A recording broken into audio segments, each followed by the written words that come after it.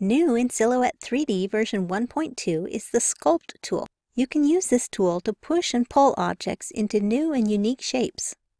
You'll find the Sculpt tool at the bottom of your tools here on the left. Simply click and drag across the surface of an object on your 3D document to distort it. Hold the Shift key while dragging to subtract. This makes it push in instead of pulling out. Adjust the brush size and strength up in the Quick Access toolbar. Click on Select or your keyboard Escape key to exit the Sculpt tool.